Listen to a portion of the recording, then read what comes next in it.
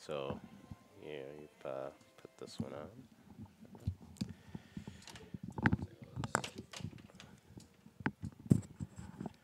Okay, and then once it reaches 0, we'll just switch over to us. All right. Can you hear me? Yeah, I can Yes, hear you. So yes, okay. yeah, Let me finish. yeah. Smack talking people on Twitter real quick. Uh,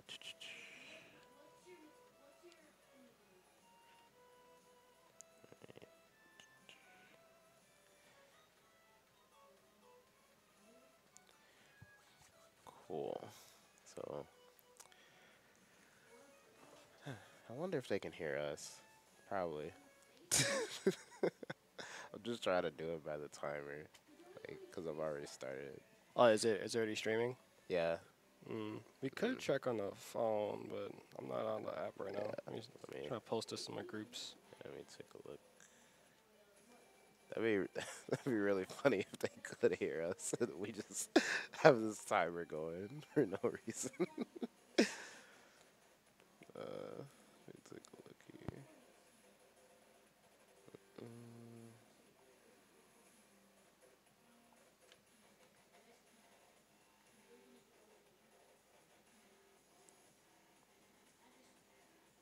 Do we have the church tab? What? Do you have the church tab anywhere? No, we don't. You just have the monitor. I Yeah. could just pull up my phone. Yeah. I'm gonna connect with Wi-Fi.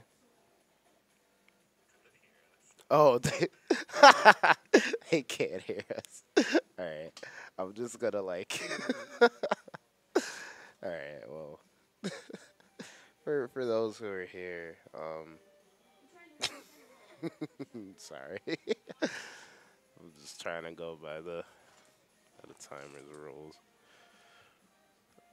Alright. Yeah, I got to push that right here, actually. So, yeah, pull it up on the screen over here. Right over here.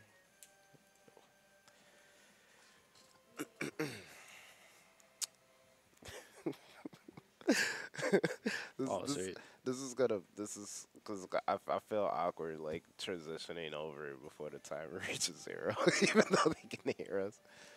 Oh, that's weird. I mean, it's a great Yeah. build up. Most streams you can't Nintendo for instance, they'll have the countdown. Then Yeah. the anticipation is just unbearable. Right. Because usually like Ryan will have the sense to like turn off the mics before the transition happens. So Right. it's not like people just talking into the air. But all right, so we'll be actually live in like 5 seconds. So and here we go. Hello everyone. It's us. Finally. Welcome to the 12th Low Kick FGC podcast. We have not done this in 3 days. 3 weeks, actually. Because Combo Breaker went by, Smash Splash went by, and then last week I was dying. So today we have our guest, our streamer for Low Kick, J Brack Pony. He is a fantastic streamer, and he is the guy behind the scenes for Super Saturdays. So glad to have you here. Thank you. I'm still a work in progress. Yeah. I don't. I feel like you gave me a little bit too much credit. But, I mean, I just stated the facts, bro. That's what you do. But yeah, we'll just jump right in. Oh, go ahead. But yeah. So I just want to let us be known. I'm relatively new to streaming, so it's gonna be a work in progress for like little seams you see here and there. Yeah. So, but I'm under guidance under Ryan Porter, so this is actually great work for me. So Yeah. So, but yeah, we're all learning here. I'm actually very new with stream stuff myself. Like, so that's why our streams was like a little weird starting off, but you know. Yeah. But yeah, we're just gonna jump right into it today. So as you've seen in the title, we're gonna be talking about Smash Ultimate today. Jay Brock here is a proficient Smash player. I am not. So I guess we'll just talk about it maybe from like the newbie perspective, and the experienced Smash player perspective. Because when I first saw it, I was just like, okay, like there's like grab like trades now or like weird like or grab text, which I thought there were, but I saw there was like a Twitter there was a tweet correcting somebody who found that there was like, oh no, it just cancels out grabs that happen on the same frame. Like you don't actually get grabbed and then you can text or something. Right. Yeah. It's weird because they did mention that in a direct, and that's actually intended. Yeah. But like, unfortunately, they can't show much of it because like everything's happening so fast. Yeah. They didn't have an item toggle, so they made competitive matches hard to like spectate because you got items flying at you. So nobody's here practicing that. So they had to have a separate Twitch unit to like have the actual competitive set, which was on the live stream, but like it was kind of on the low. Yeah. Yeah. So that's an unfortunate part, but I can confirm, tech grabs are a thing. Oh, they So- are. Okay. So yeah, that's Alright. actually one of the coolest like integrations with that because we've been I'm sure we've been asking that for a while. Is this- Yeah, I have Yeah. me as like the quote unquote like whatever fighting game player, like I play Smash and then I get grabbed and I'm like, okay, I saw that grab coming, but I couldn't tech it. Like Yeah. I know. Yeah, there's a Yeah. lot of like BS that could happen. Like, oh, Yeah. I thought I inputted grab, but they got the grab first because Yeah. certain grabs extend your hurt box, Mhm. and like there's a lot of like parameters you have to study. Yeah. You know, and it gets kind of petty. yeah. You know what I mean? Because let's be real, like, most characters who have better grab like frame data are gonna win that exchange. Yeah. Now that's kind of like more equal. It makes it more in depth. Gotcha. You know, and I think it's the same for. I'm not a proficient FGC player, so I don't know how it is for regular fighting games where like when you throw out a grab and you can predict a grab, will you have an easier time teching that?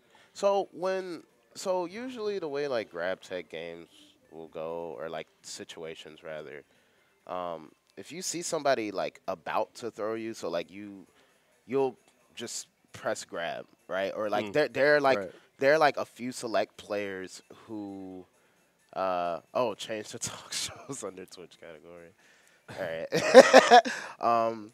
But no, there are like a few select players who can like see that you're about to grab them, and then they'll just be like, "Oh yeah, I see the startup of that throw, so I'm gonna take it now." Right. Right. And it's like those types of players are rare. But it was good to see in Smash that there was some kind of counterplay to them, like finally, right? Because I have another Smash playing friend. I was asking, I was like, "How do you get around grabs? Like, I don't understand." And then he's just like, "Well, you like spot dodge or you jab, right, or something like that." And usually, hopefully, your jab's like at least like frame 3 Yeah. to like defend for. If not, then like you're gonna eat this grab. Yeah. For the most part. Yeah, and I play characters like Villager, Lucina, right? So it's like right. I feel like I'm okay-ish, you know. But well, with character choice, not with skill. Like, I'm not bad. I'm still bad. Yeah.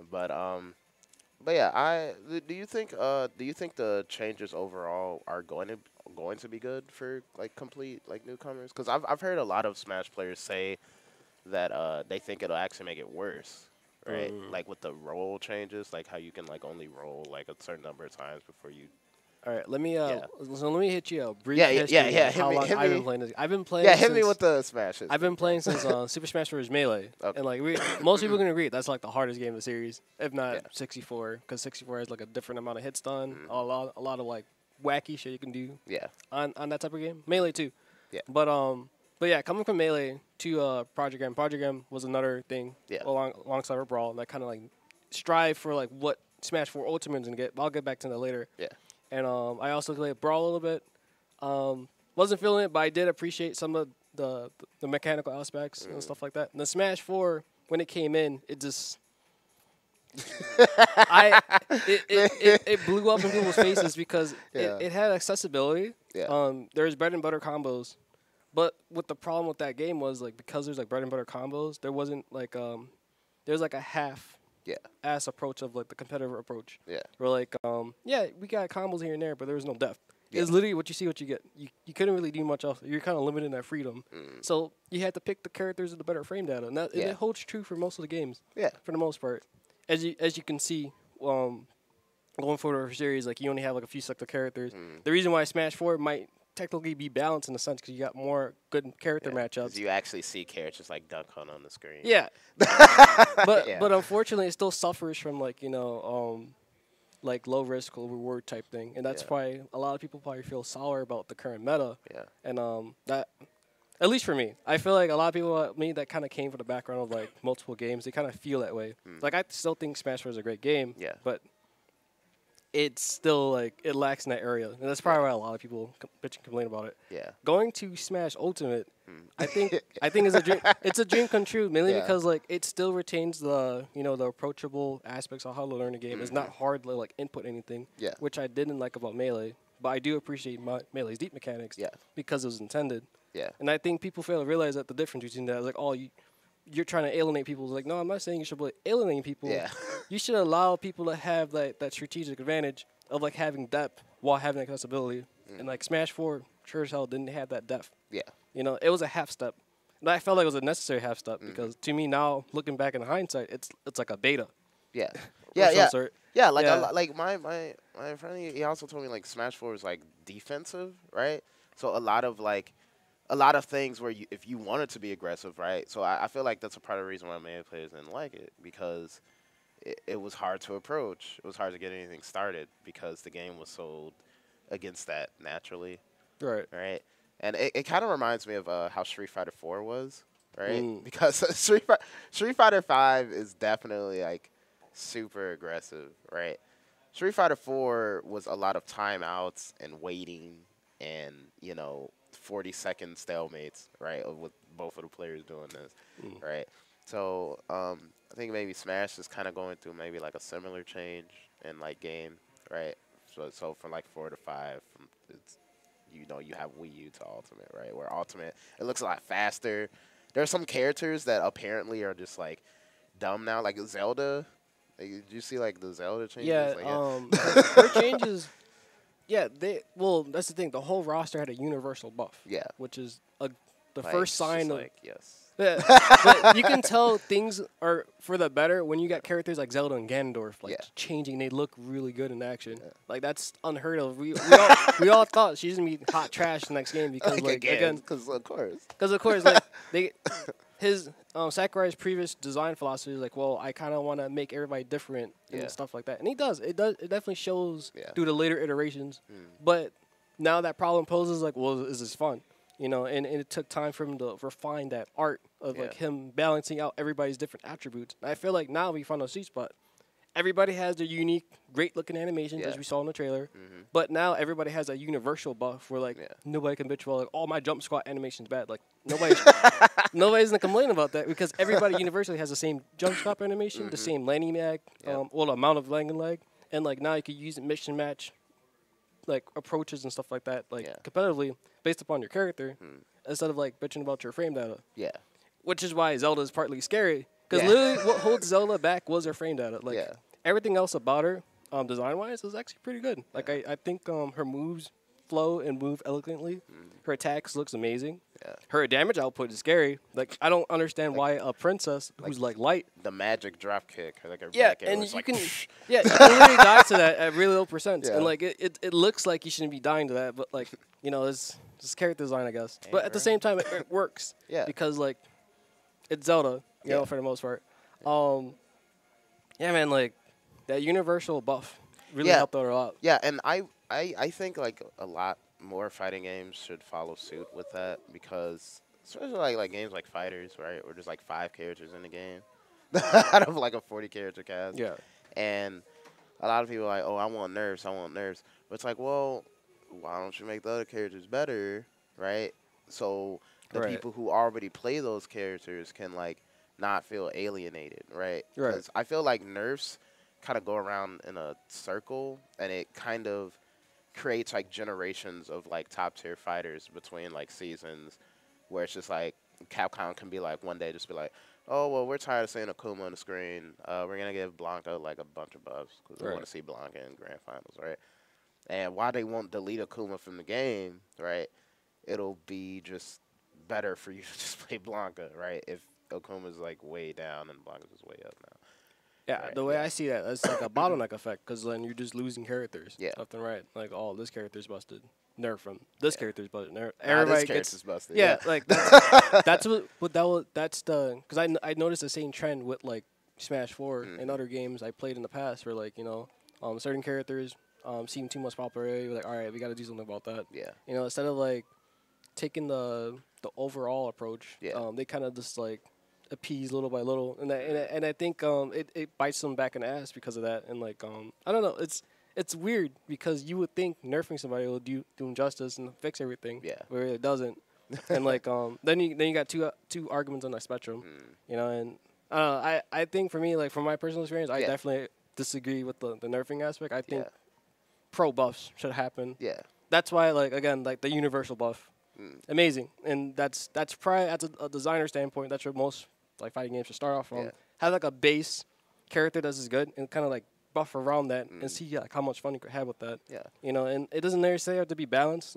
I feel like the fun factor has to come first. Yeah. That's how you feel like high risk, high reward type of thing, versus just like, well, I got this bread and B combo. Yeah. Do I feel great for that? I know cell players don't feel great about anything.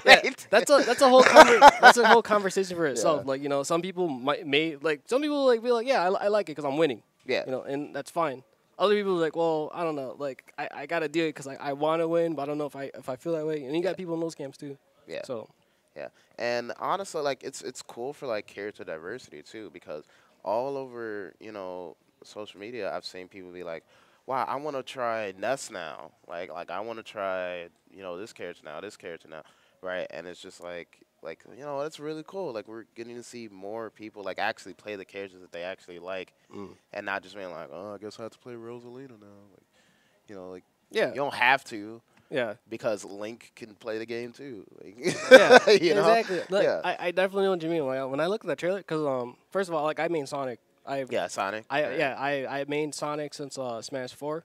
Okay. Well, since Project M, because like the introduction Project M, like it introduced the concept of like like universal buff type of thing, and I'm like that's all I always led that philosophy of like how that balance was, and like I stuck with Sonic the whole time. I was like, man, I like Sonic's playstyle. Then when I went to Brawl, I didn't really like it too much. I was like, I'll just wait for the next game. Yeah. Then the next game, like Sonic got the buffs. But like he also got nerfed, but I still stuck with him because like I still like him as like a character. Yeah. You know what I mean? And like I think a lot of people are like that, like me too. Like well, I just like them as a character, and I'll just want them to like at least have a chance. Yeah. And I feel like again, like going to the new game, like nobody doesn't really get hurt because everybody has a buff. Yeah. Then like man, like I'm still thinking about like how people are still gonna like complain about the game and stuff like that. Oh, man, look, check it out, right? So, I feel like people are gonna complain that like they'll probably start complaining at first about like how their character's different, right? And how like they're not used to this, they're not used to that, and then like the universal changes of the game. Like I heard there's like more knockback. I got some source that told me that like rage only works like past 120 now. Right.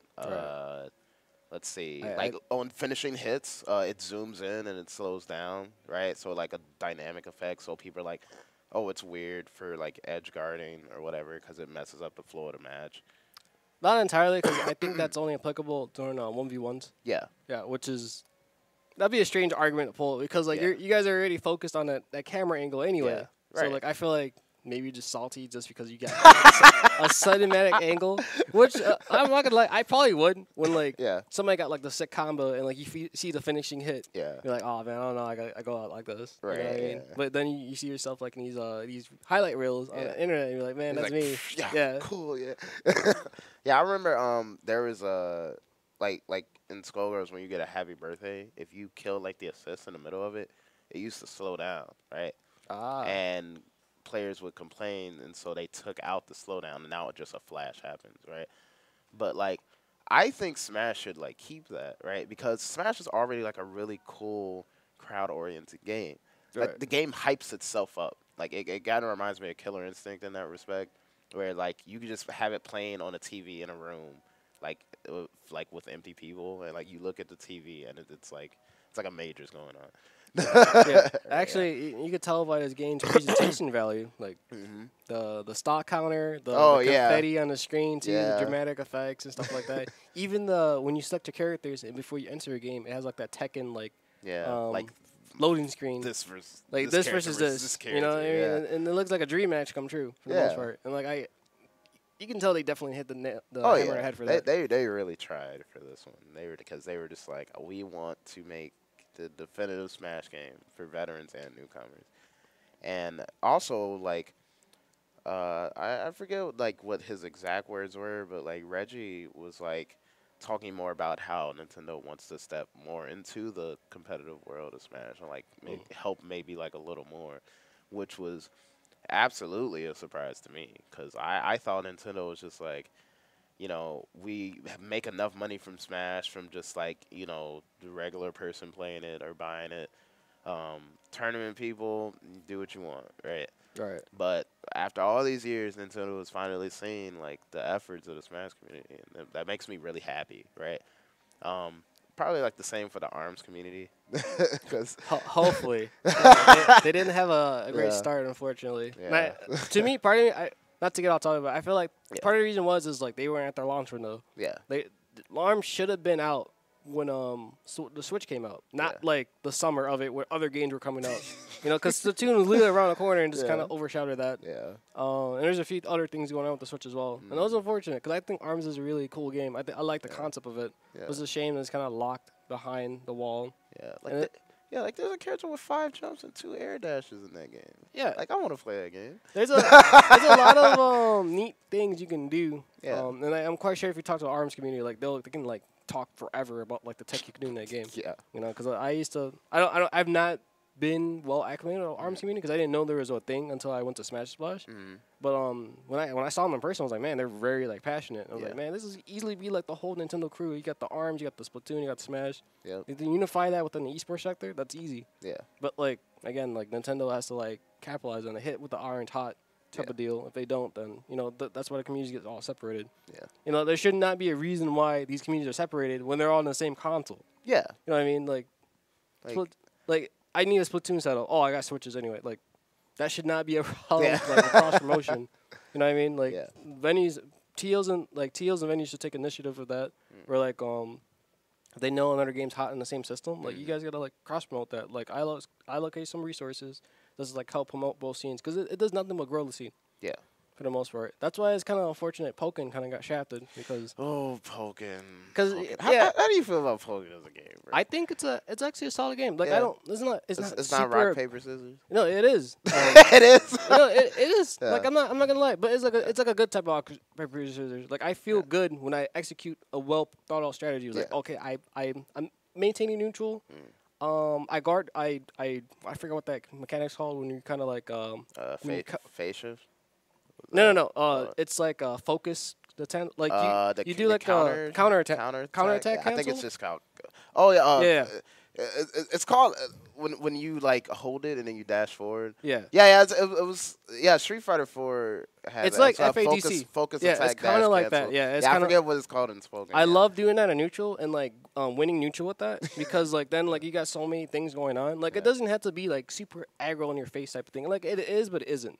Like I feel like it's a nice balance of it. Like it's his own game, and I respect Pokken for that. Yeah. It's just like a lot of people are like, well, it's not Smash. Or FGC side is like, well, it's not like a fighting game. Yeah, so like it's literally shafted by everybody, and it's unfortunate. And it could thrive along with like any other Switch game. It's just like people just don't want to give it a chance. Yeah, you know, and I think that's just like a not even like a fighting game wide problem. This is like a gamer wide problem. Where we want new things, but also we want them to stay the same. It doesn't even make sense. Yeah. That's it. Like let's say like going back to Smash. Like let's say if Melee actually had a sequel to this game, like it had what the mechanics were in Melee, but like you know, and like with a better character roster. I bet you people will still be playing Melee. Yep. Because that's how they are. Like, well, I'm not saying that's how they all are. Like, I don't want to make a blanket statement, but there's some people in the community that's like, I don't want to transition from everything else. I'm just used to it. Yeah. You know, that's how it is. You never play the Smash community. Or like what the Waluigi situation was happening right now. Like, yeah, I feel the pain for them. Yeah. But, like, let's say Waluigi did get in and somebody else didn't get in. Everybody else will be still bitching about, oh, this character didn't get in. You know, it's never a crowd-pleasing thing. You just have to, like, just do what the developer does. Because at the end of the day, he's going to receive heat for no matter what. Yeah. You know, and I feel for Sakurai. Like, man, you can't please everybody. But you did the best you could by having the whole roster from previous games encapsulated in one game. Yeah. You know, and now it's just like, I'm glad his health is doing okay. oh yeah, like, you can definitely look at him and tell from the footage from the Invitational. He looks really good. Like he actually looks younger. Again, I don't know how he's aging. Like I don't think he's aging at all. I feel like he dipped in a fountain of youth and just like it's that Nintendo magic, bro. They got a fountain of youth in the offices. I think that's some Nintendo Illuminati. Nintendo Illuminati going on. Yeah, but speaking of suspicious things, recently today actually, this isn't like anything like long running or anything, but on Twitter like we saw like the beef between Sonic and Zero. Yep. Yeah, Zero.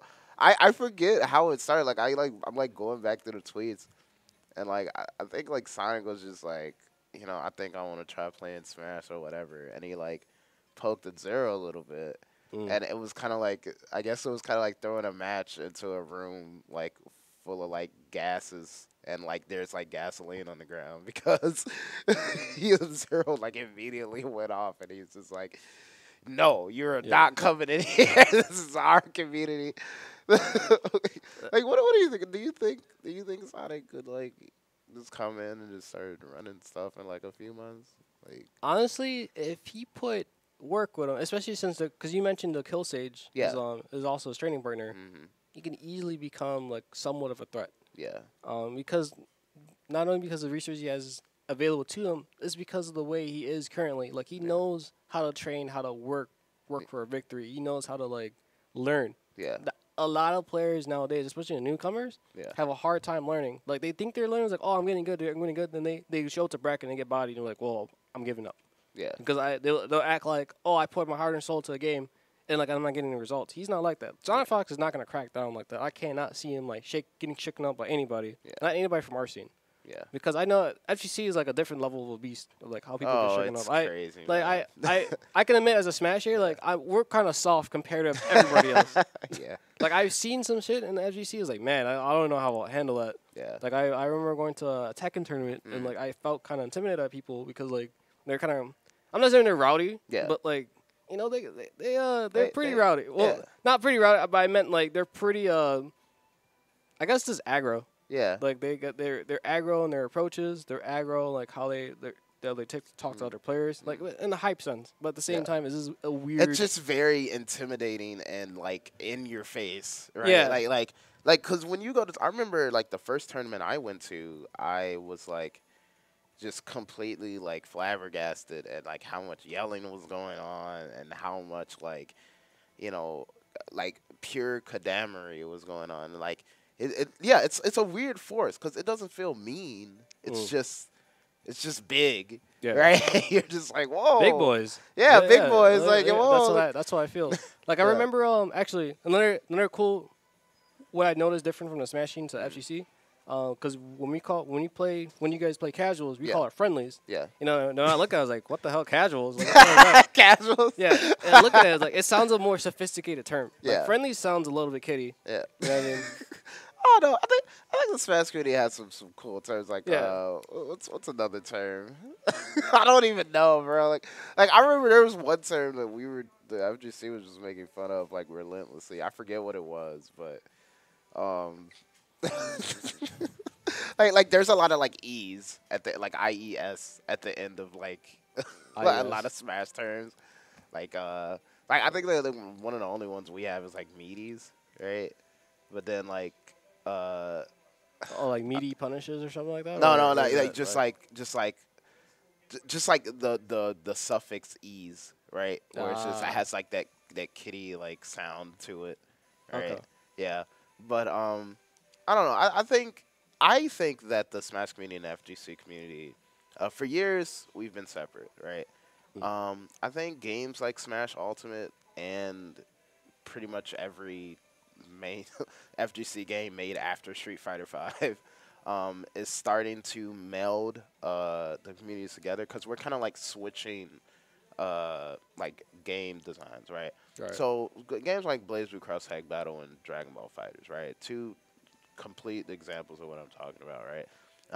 It's easier, right? There aren't like DP motions in either of them, right? There's still half circle motions, but half circle motions are easy, right? But there's one button DPs, there's one button DHCs. Everything is like a lot easier to do, right? And I feel like that's how Smash that's also like a direction Smash is stepping in, where it's just like, okay, we're making our game easier to play. However, the decision making and like the on the spot like thinking like that still remains the same, right? Right. And I feel like since both communities are moving forward in kind of like the same direction, eventually we'll start to converge, right? And maybe one day, right? People, just be like, "Oh, do you play fighting games?" Like, "Yeah, I play Smash." It's like, "Oh yeah, cool." Right? Instead of being like, "Oh yeah, I play Smash." It's like, no, like, do you play like, fighting games, right? Right. Yeah. Right, No, yeah. I definitely know what you mean. I felt that atmosphere when I started back in like 2012. Like, cause I used to play Marvel 3 casually before like I realized I couldn't like maintain the how the meta was progressing at that rate back then. Yeah. And then when Ultimate came out, I was like, all right, I'm done. but yeah, like I realized that you said like as an accessibility factor for like DBZ, Dragon Ball Fighters, and Cross Tag, like there's not that much motions going on. Like you basically lay out the plan, execute combos, and basically flow like that. You don't have to worry about technical execution. I mean, it might be once in a while. Yeah. Not compared back then where like everything's so technical and like you couldn't really like flow like how other top players flow. Yeah. Like I felt like because of that, like that was just the barrier entry for me to like get better. Yeah. Now like it's a complete opposite, and that's why I kind of like that design aspect, especially in Smash Ultimate. And that's probably why I feel like it might just be the best Smash game. Yeah. Because accommodating for advanced mechanics without compromising its accessibility factor. Yeah. And like that's, as you said, it's proven so far. And like look at the numbers for DBZ. Yeah. Like off the charts. They're off the charts. Like it surprised me. Because I know I love Arc Systems as a developer. I was like, man, like I can see DBZ taking off because it's rewarding. Yeah. The presentation value, of course, is over the top. Like everybody likes that anime type, like yeah. The anime, like screaming and stuff like that, and it suits our current demographic. Yeah. But the fact that it's accessible without compromising anything. Yes. The depth of it definitely goes to show that goes a long way, and I think Sakurai made note of that. Yeah. And just went with it. It's like, oh, I'm gonna do that too. Yeah. Yeah. a lot of like that's a lot of design concepts of that. I think Skullgirls too. Another notable fighting game that I feel like it also should get some more love, but it's unfortunate that it should. I think it was actually at the forefront of the design aspect because I know that game has an infinite prevention system, so like you had to think around that. Yeah. And Sonic Fox, of course, like he kind of showcased that really well. Skullgirls player in the world, yeah. But it has IPS and it has like an undizzy bar, right? So even if you work around IPS, right, like there's like a certain point where you have to stop hitting them and let them play the game, right? Right? Yeah, yeah, and and I like that too. And really, like the only part that I'm kind of like getting heat from a lot of my other fighting game friends with, on this subject is like, if games are simpler, they're just like, oh, well, it doesn't have any depth, right? Or like it's getting like to the point where the game wants me to do this, right? But I can't not do that, right? So an example is like in Cross Tag Battle, right? When you hold forward, like you dash, right? There's no walking, right? So a lot of players, myself included, when I first heard about it, right?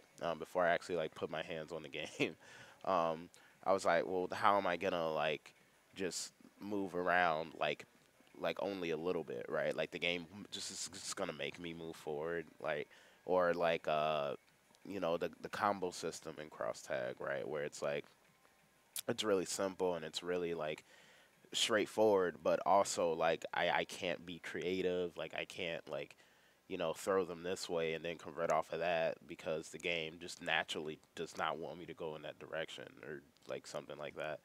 And what I have to say to that is like, and I had this conversation with Ryan too, is that for fighting games to move forward, we need to have like entry level fighting games. I think, right?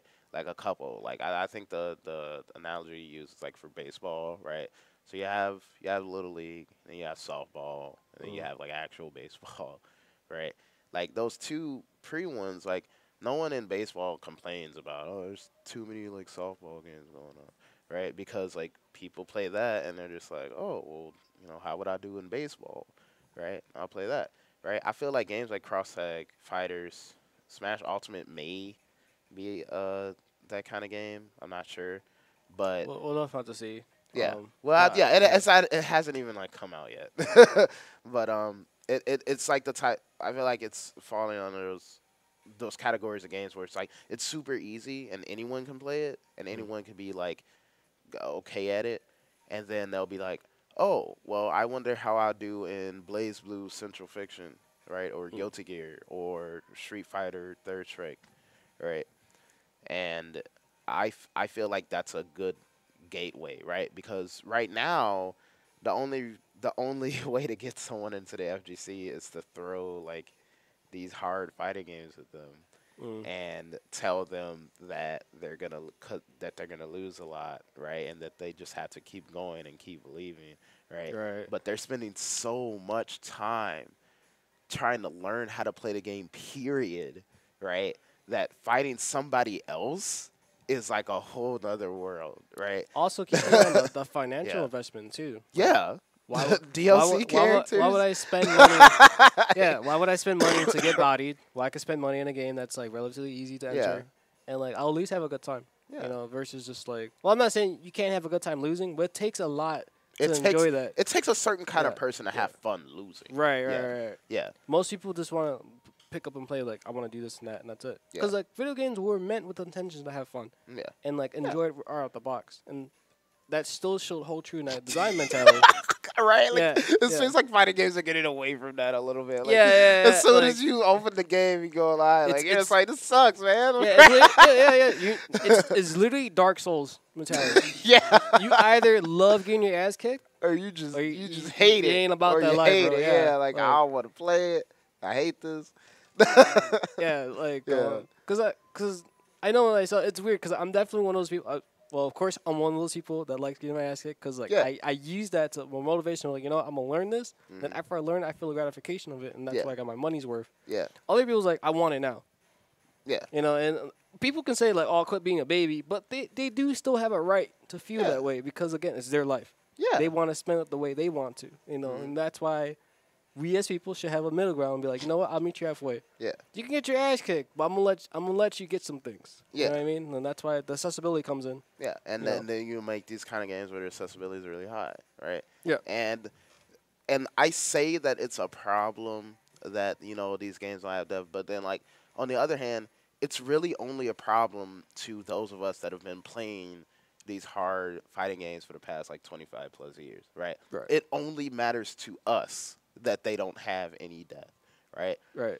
It does not matter to the crowd that we are trying to attract, right? We need new people, right? We need, what's the word for it? Sustainability, right? Right. Like, that's important to anything, right? And fighting games need to get with that one way or another.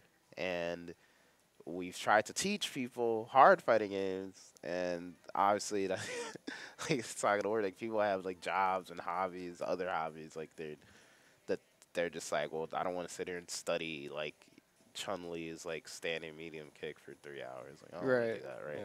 But They want to see immediate results. yeah, you show them arms, or you show them something like that where it's like, yeah, you can just like do that and do like 200 damage, and they're just like, wow. Yeah.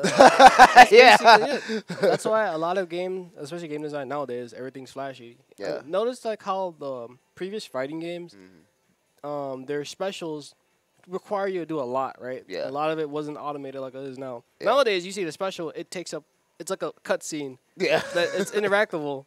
Then like after that, the cutscene's done. I'm seeing myself getting body. I'll go back into action. Yeah. You know, like everything's like more cut to the point, but without like the extra inputs. Yeah.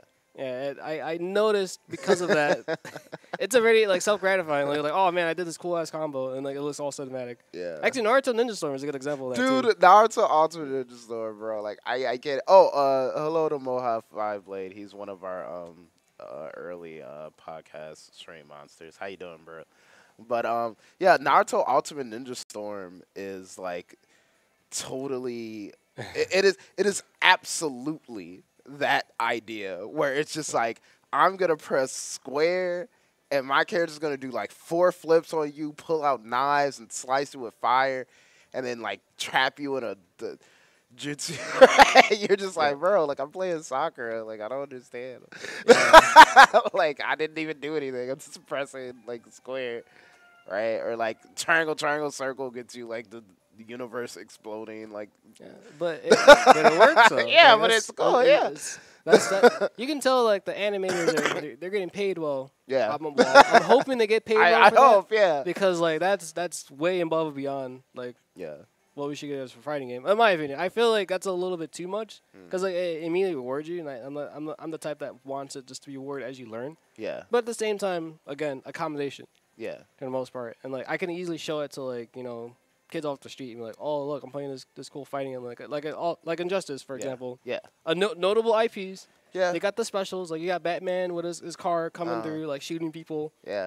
from the sky, right? Yeah. And like players like us are like, oh man, I can't wait till this cutscene ends because I still want to finish. I want to play the game. Yeah, I want to play the game. Like I'm paying attention to my knockdown now. I know, right? But as that casual person, is like, whoa, what the fuck? This is amazing! Like this dude came out of the sky up to the moon. And like I don't like that's the great approach because back then because I know when I was growing up, I look at the characters, like, I'll play them based upon how they look, how they animate, how cool they look. Yeah. And I feel like that still holds true to this day. Yeah. They don't look cool doing it. What's the point of, playing it? Yeah, like, you got to be stylish. Yeah. Right. We all learned that from Dante. Yeah. Yeah, like, we couldn't comprehend the concept of, tiers back then. Like, yeah. Well, back when you first start, fighting games. Yeah. Because, you just do everything based upon aesthetic. Yeah. And I feel like that still kind of holds true to, certain players. Yeah. Who are like, well, I just like this character. And in the they probably carry that character as well, and they don't really care about the tier. Doesn't matter. Certain people on the top of the tier list probably do have that coolness factor. Mm-hmm. Like, I know Dante is still a threat in MVC. Boy. Yeah, but at the same time, he does have the pleasing aesthetic. He still has his DMC3 look, even though it kind of looks bad in the engine. Yeah, but it still kind of flows well. Yeah. They combos well. He goes with everybody. Yeah, he's glue. I love characters like that where they're just they just go with anyone. Like I think Ruby is that in cross tag. Anyone with Ruby is top tier. Anyone with Kibu or Cell is top tier. And fighters you play Krillin, cool. Let's put him with Cell. Krillin's top tier now. Basically, you hang with the cool boys. You are the cool boys. You are the cool boys. Yeah. But yeah, I definitely picked my team in fighters, which is Team Gohan Piccolo 16. Off of aesthetic and just because I like those characters. I named it Team Real Dads, and I have not played any other team because I think it's just so cool. But beginners want to do that, right? They want to pick up a fighting game and they want to play the big strong dude with these giant weapons, or they want to play the small girl with the dainty sparkles or whatever, right? And they want to be okay, I'm able to stand a chance against the other 20-something characters in this game, right? And I really do feel that fighting games are starting to get better at moving towards that. We're not quite there yet, right? But I feel like one day a fighting game is just going to be released where everybody knows it, everybody can play it. The characters are all balanced. You can go to grand finals at Evo with any character you want, right? But also there's always going to be the thing where certain characters are going to be better than other ones, right? Because there's always going to be differences. There's always going to be weaknesses and strengths that each character has that some characters may cover worse or better than other ones, right? So, but I don't know. Fighting games are good. Yeah, Fighting games are great. Yeah. they give me life, man. Like I've been a combo breaker. I've been a CEO. Yeah. What Um, other kind of fighting games are you like a fan of, or like do you play besides um, Smash? so Tekken was my Tekken. first like fighting game. Mm. I loved as a child growing up because Yeah. PlayStation 1 was my first console I ever owned. So Tekken 3 was Yeah. the first game I started off from. Yeah. It's like I was amazed by the graphics. Yeah. The CGI cutscenes are still amazing to this day, They're in my opinion. still great. Yeah. the storyline was actually pretty good too. Like I think Yeah. everything about Tekken 3 was like where it kind of got its kicking point Yeah. for the most part. But yeah, besides Tekken, I like Street Fighter, but I don't know, man. Like I don't really have a particular favorite Street Fighter. I like Third Strike because I've seen like the videos online. And I like the technicality of it, but that was when I got older. Yeah. But my favorite Street Fighter growing up was probably either Alpha or Puzzle Fighter, Yeah. which was, I don't know if those are even good games. Well, I think they're kind of like underrated for the most part. Nobody really talks about them. Yeah. I always hear it's either Third Strike, Arcade Edition for Street Fighter 2 or Street Fighter 4. Yeah. For the most part. I forget what other games I like. Maybe Soul Calibur. Soul Calibur. Yeah. Soul Calibur, I think, man, that game needs more love. I can't wait to try it out whenever the demo like Soul comes out here. Calibur is 6. Yeah. Yeah. Yeah.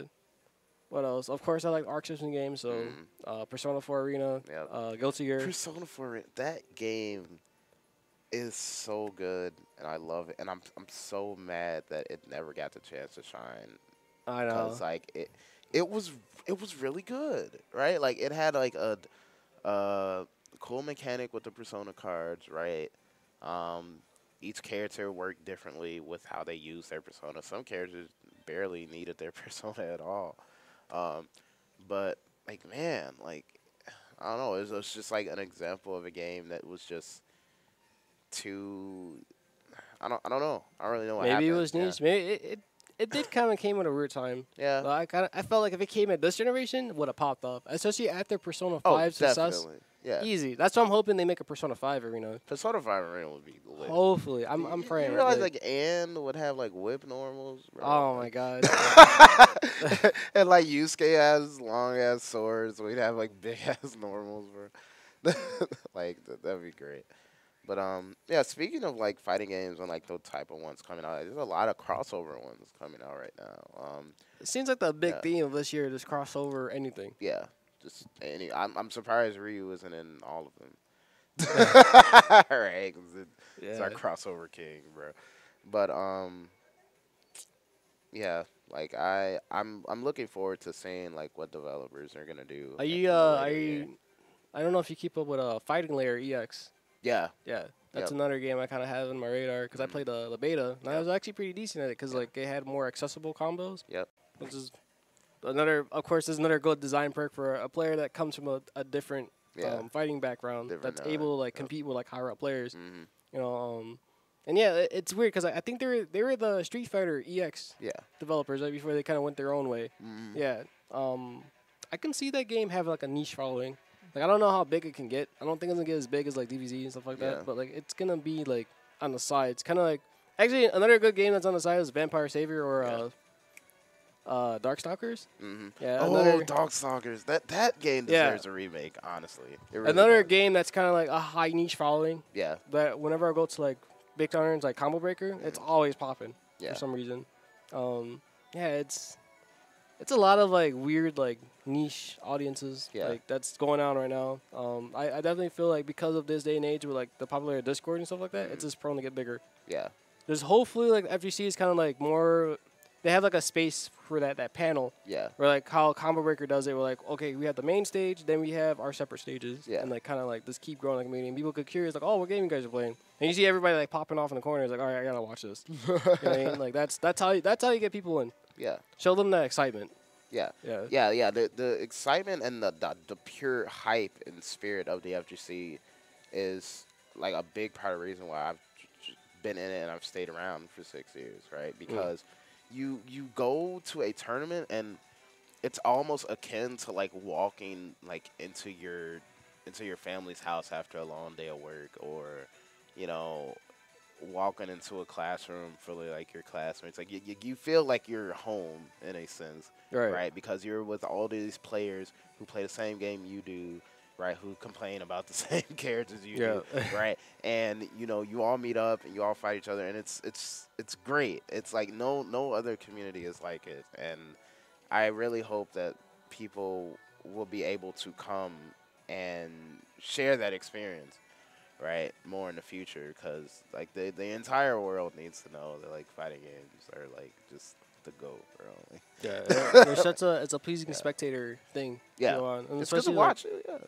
Especially like a lot, like, again, like a lot of design aspects are just making it more spectator friendly. Like, it's only a matter of time. Yeah.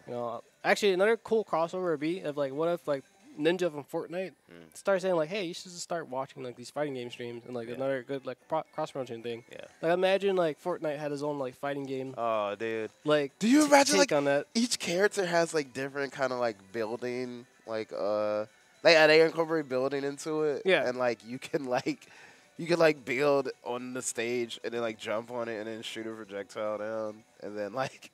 Right. I don't know, like I can see that. So weird. Or any other popular player that's from like an MMO or the MOBA scenes and stuff like that. Like Overwatch will probably be a cool ass IP that has a fighting game element to it. Oh, dude. I can imagine those characters immediately will take off. Oh yeah. Or if you take like League of Legends and make a fighting game from that, I'm telling you, man, that will sell. Yeah. It's gonna sell from. Obviously, a casual standpoint, but you already know the hardcore goons be like, all right, I gotta see what's popping with this. Yeah. You know what I mean? And they'll definitely like. They'll come for the money, and then like the casual whatevers, they'll follow them and latch on to whatever game they're playing. Right? Yeah, and I definitely feel like for a fighting game community like step up, like they need that type of like cross promotion from like other casual scenes, But Chrisman Core LOL in the chat says there's actually already a fan-made League fighter. I did not know that. Oh, I gotta check that out. That actually sounds pretty hype. Like I don't play League much, but I admire their character design, and I think I probably pick up a few characters just because they look aesthetically pleasing. Yeah, I think that's a thing that like kind of happens with me with a lot of like PC games too, where I'll say like World of Warcraft characters or Hero of the Storm characters or something like that, and I'm like, man, I really wish I could like interact with these characters, but I just don't know how to play the game that they're in. Right. Right. Yeah, I know. I definitely know how I feel. Like, man, this character looks cool, but I'm not. Like, this genre is not my cup of tea. Yeah. You know what I mean? I would like to see them another take, and I love it when people cross promote that. Yeah. To like another genre. Yeah. Yeah, and I think game companies are actually starting to be really good at advertising their characters and their IPs more. Like Arc System Works is just on fire right now. Like they're just like they're posting memes. To me, on they're Twitter. like I think Arc Systems is kind of like Platinum Games of game design for fighting games. Honestly, yeah. Like I don't think they made a bad fighting game per se. Like they probably have made questionable decisions in the past. But like I probably would take a safe bet. Like if I had to live in an island full of like games from a particular game company, who would I live with for fighting games? Gonna take Arc Systems because like most of the games are pretty consistent.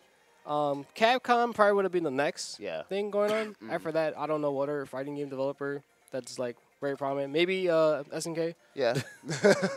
But I'm not really good for like Fatal Fury and like shoot King of Fighters. I was gonna say Street of Fighters. Street of Fighters. Yeah. Yeah, let's go. Street of Fighters. Do you know how hype King of Fighters versus Street Fighter crossover will be? Oh my god. That'd be nice, bro. Actually, I see HNK was Arx's game. Oh, was it? Yeah. Okay. Yeah.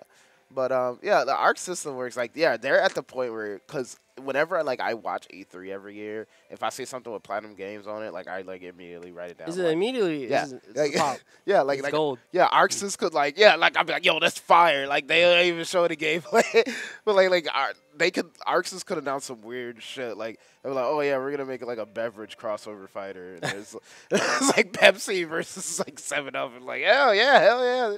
Yeah. I don't know what y'all do. They're great. They know how to sell their product. They know how to deliver. They're masters of their own craft. Oh yeah. It definitely shows, especially with the recent games that came out. Oh, and I it's nothing but props from here. Like I assume in the future, wherever they go, it's just gonna be good for them. Oh yeah. I'm just hoping they kind of get in the better like limelight of like their own IP. Like I kind of want them to kind of flesh out their IP a little bit more. So let them know like we're about business. Yeah. Because I do appreciate like DBZ, like how they develop it and all that, and I think that's the best way to help them.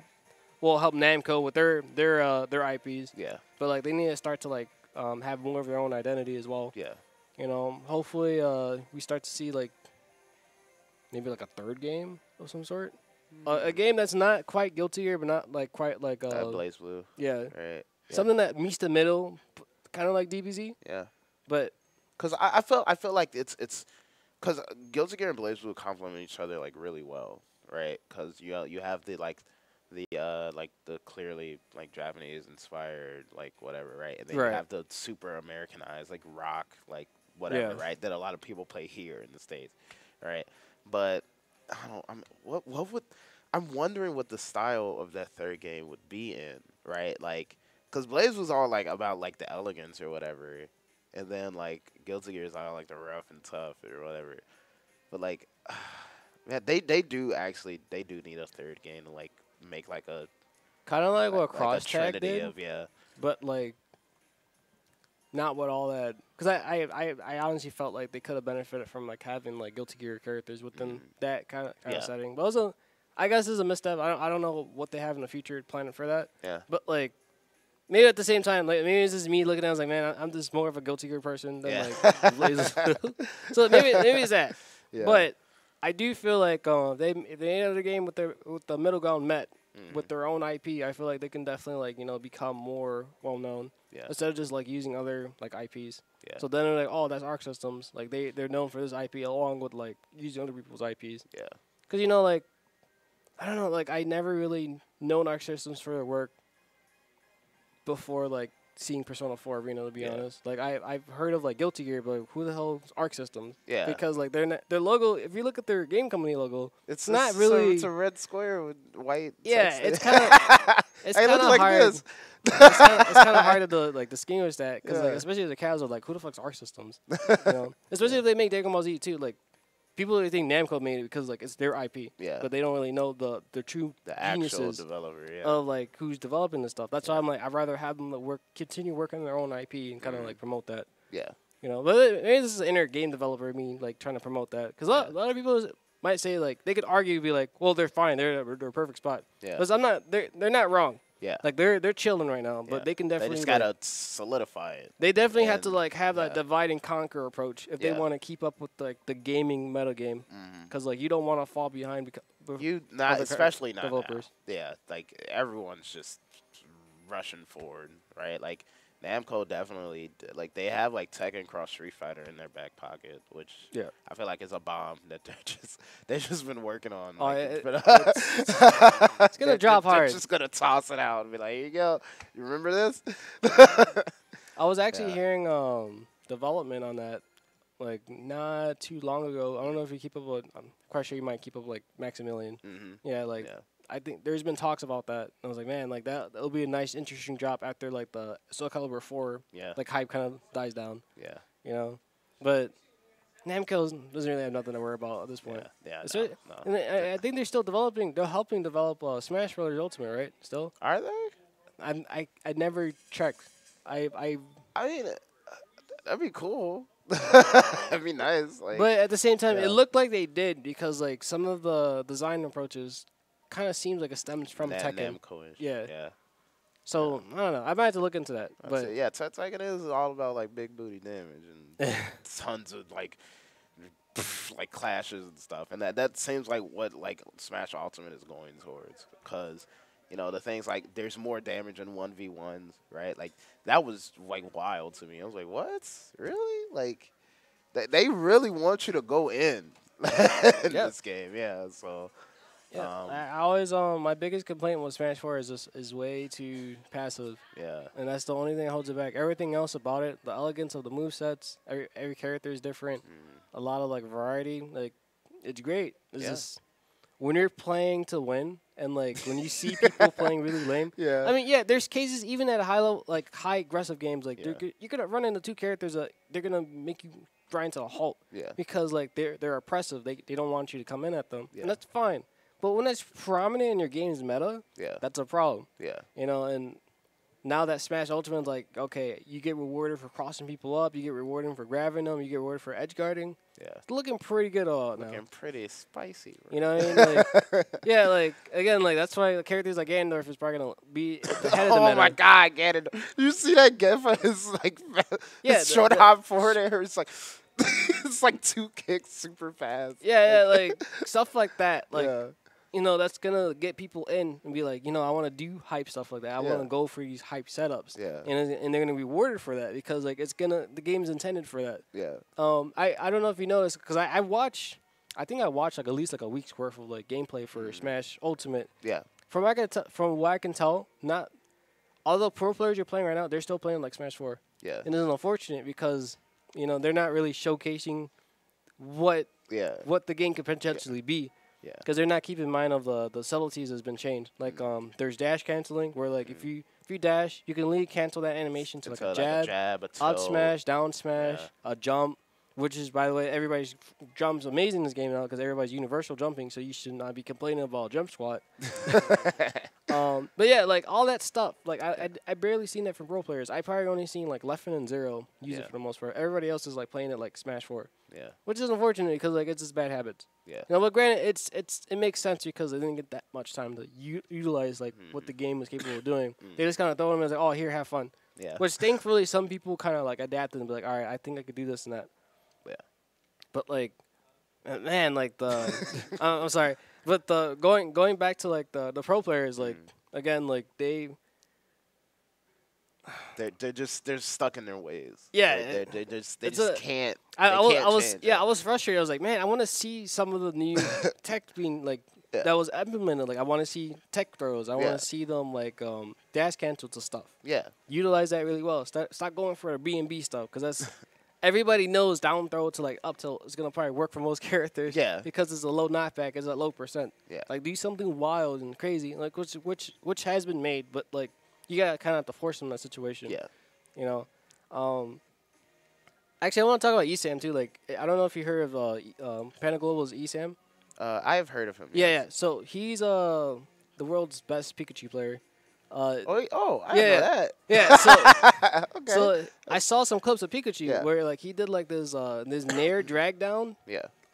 So a character I think was Mewtwo or Marth, and he did a dare after that, and that was never a thing like in other games. Yeah. Usually Pikachu was oppressive, but like he had a harder time trying to like get in and out. Yeah. It seemed like easier for him to get in, and like he definitely showcased like the new like capabilities of Pikachu was doing. I think Pikachu is like gonna be wild in that game. Because not only that Nair combos into itself, but like Nair can also like settle for like more utility attacks and like, more like get off me's or offensive things and stuff like that. Yep. More edge guarding opportunities, again like dragging them off stage into like a dare, or just dragging them off and just letting them like try to recover and go for a footstool. Yeah. Which is it still baffles me because like it requires them to go out of your way to do something wacky. Yeah. And like it definitely shoots like that top player's mentality. It's like, oh, well, now I can like play it safe. Yeah. And like do this stuff and still get away with it versus just like I'm just gonna sit on the stage and play neutral and like wait for him to come back, then like I'll press him again and then just rinse and repeat. That's why like again the bread and butter combos is over. Those days are done for like the lower end people. Yes. Because I definitely like after for so long like you see like down throw into whatever and it's just like, man. So I understand trying to get this damage on me, dog. Can you do something else? Like, yeah, please, come on, bro. At least make me feel good about getting my ass kicked. You know what I mean? Like so I'd be like, all right, I give you that. That was actually pretty cool. Yeah, like I remember when I was in Smash and Splash, when we were in Smash Splash or like low kick. I was watching Void in top 8 in Smash 4. They would get one grab with Sheik, and they got away after like them taking like 60% damage, and I was like, yo, that was so cool. Like, how do you do that? Like, he trapped him in, like, two bouncing fishes, right? And I was like, what? Like, this is crazy. Like, what's going on? And, like, Smash Ultimate is going to turn that up even more, right? With how, like, everyone's so fast and powerful now. And, like, I don't know. I'm just so ready for this game to completely change the way people look at Smash, newcomers and old. I feel like it might get a little bit of the melee crowd if they do two things. They have to buff Waveland lag. Yeah. Because right now you can waveland, but you can't really do too much out of that. Waveland. Can you explain what that is? All right, so imagine I'm gonna use my phone on the camera, right? So, Yeah. I'm Mario, right? Yeah. I'm jumping onto the stage Okay. and I slide, right? Yeah. That's the waveland. Like So you land and you dodge somewhere. You Or air you- or dodge you- into yeah. it, then you slide. And then and you that slide. depending on the dodge direction you input, like if you want to air dodge the right way, you're gonna slide right. If Yeah. you're gonna air dodge left, you're gonna slide left. Okay. And the idea is, imagine you're in a high stakes situation where like this is like the top of the battlefield platform, right? Yeah. The opponent's coming at you. He's like right here, Yeah. and I'm right here, and I jump over to it, Yeah. and I kind of like slide off. You kind of want that mobility because like then it adds more extra layers of like cross up options. Yeah. That's why people from Melee like that option. Yeah. And a lot of people are complaining about it. Like, man, where's the wavelands? That's what I really need right now. Like, direction and air dodges are cool, but we need the wave landing. Yeah. Like, we don't want wave dashing, per se. Like, wave dashing in itself is not really a rewarding mechanic. Yeah. I mean, it is This looks when cool. you it is when you space Yeah. it. Like, that's what all it is used for repositioning. But, like, dash canceling kind of does the same thing. Mm-hmm. But the only reason why I feel like wave landing or wave dashing or a modified like term should be in place of that, because you want to like have the extra mobility coming off from edge, Yeah. and that's it. And I feel like they might go that route if they actually take player advice, Yeah. which has been said multiple times by like multiple pro players. Yeah. So I honestly feel like they might end up going with that. But hopefully, who's to say though? Like they don't have to like take it. They can like, nah, we'll just leave it. Yeah. you I'll know? just leave it. Yeah. Fuck it. But whenever I explain this to somebody who's casual, like, oh, I don't want that because like then I feel like I'm about to get oppressed. Yeah. They're just like it sounds hard. Like I'm not gonna use it. But you know how to use it, so I want to take that away. Yeah, Right. exactly. It's And like it nah, makes bro. Like that irks. Part of my friends, but it irks the fuck out of me yeah. because like that's that victim mentality where like Yeah. I don't want you having all that power. I want you to be as weak as I am, so I can at least have a chance. Yeah. Like You know? I don't understand and I don't want to understand. Yeah, Yeah. and like again, like that's like usually a casual's toxic point of view. Not a lot of casuals are like that. They're like, Yeah. whatever. I just want to have a fun time with good characters. Yeah. That makes sense. But there's certain casuals that purposely go out of their way just to make fun of like competitive people because like they just don't know better. And a lot of people who just don't know better, they just remain to be ignorant Yeah. for the most part. And the same thing with that's not the same. That's not to say pro players don't do that as well. Yeah. I'm not saying like pro players who are sponsored and say such like bad things, but I've seen like top level players be like, "Oh, casuals are so like bad for our community and stuff like that. Like we don't need to accommodate them and stuff like that." It's like no, we need that sustainability so you can have a good time for everybody. Yeah. So everybody can have a wider so we can have a wide user base to accommodate everybody. And if we don't think like that, then our scenes like die. Like most of the scenes, like most of the events are on the backs of casuals or people who O2 and bracket. Yeah.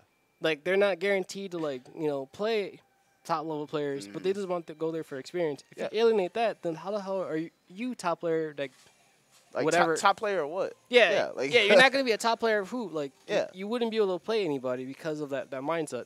So again, you gotta accommodate that type of fun factor. Yeah. And I think like discussions like this need to like be like happening like on the regular because if you don't, then you got the casuals kind of like running amok with their mouths and be like, oh, we don't want this and that. Then the developers just take that for word, or the pro players too, saying X, Y, and Z, and the developers take note for that. Then like the developers don't know what to do, then like kind of separates the scene.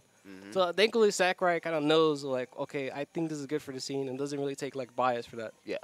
Yeah, and the big topic that's been going on in the FGC up until recently was the grassroots versus like FGC thing. So a lot of events like the DBFZ summit that happened, and all of that stuff. The TV show with the Big Brother type TV show with all the Street Fighter players. I forget what it was called, but stuff like that. People are like, oh well, do we want esports or whatever? And I agree with you. Like the FGC needs to move like a little bit away from that because esports is gonna happen whether people want it to or not, right? Right. So that topic's pretty much been settled, but it needs to move over, to this other topic of casuals and pro players, right? Need to meet together and find a middle ground and stop alienating each other. right? Because casuals will definitely look at a pro player and be like, well, either I can't approach them, or like they suck and they're terrible, or or they're so good and like I'm not worthy to be in their presence.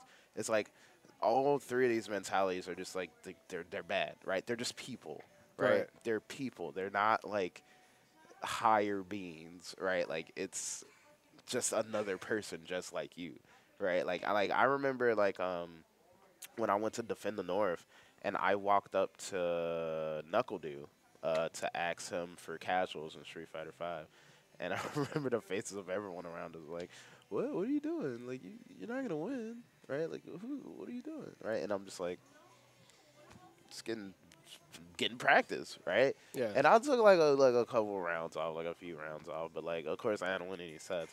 But like, that's like part of the magic of the fighting game community. It's like you can walk up to anybody and just be like, "Yo, you want to play some?" Right? And that togetherness and that uh binding of both sides, yeah, it's gonna help the developers too, right? Because yeah, it's like you said, developers only really listen to pro players, and the pro players at on some level like they control pretty much what the game looks like, right? For Right. like the mid level on down, right?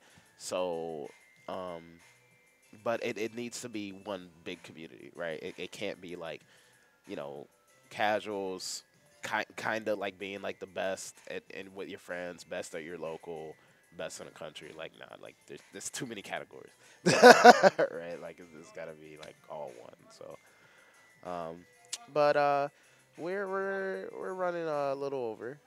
So we're gonna cut it off right here. Oh. Uh, thank you for coming. Yeah, it's a pleasure. And like Yeah. I tend to talk about this stuff Hmm. like whenever I go to tournaments, like Yeah. how do you feel about this beef that's going on right now, Yeah. or how you feel about this game's design Yeah. choice and stuff like that. So. Yeah, yeah. I really do think that that's another part of the FGC that's just really like hilarious to me. Is just like how fast the fires of conflict can just get started. Oh yeah. All Sonic said was that Smash looks like fun and that he might be able to be Zero. Like LOL. Like he was just poking fun. And so it was like, what? From what I can gather, I've seen some tweets like Zero kind of like spewed like power beef. Yeah. Like it was probably a misunderstanding. Yeah. It probably is not gonna be that bad. It's just again, it probably Yeah. seems like a hidden motive that's going on right now. Yeah. So hopefully, we can see some more like cross ups. Well, not cross ups, but like cross I got cross- cross ups. cross promotion. Yeah. That's what I'm trying to say. Yeah. Yeah, like I think it's a beautiful thing, regardless. Yeah. But yeah. Yeah. So we're gonna leave you guys. Thank you all for watching. Thank you for coming. Like I say at the end of every stream that Low Kick does, we would not be anything without you guys, our loyal fans. I'm Clausen Moms. You're I always forget what my official title is. like I call myself a commentator, but like I'm also a player too. I guess lead broadcaster there. And this is All right, it's J J Rock. Rock Pony, or your intern streamer. Intern streamer. Yo, you're a lead yeah. streamer, bro. Like you gotta be there, bro. Like you gotta take pride in your title. Like you do a lot for us, and we really appreciate you, J Rod. Yeah. But thank you everybody, and we will see you later.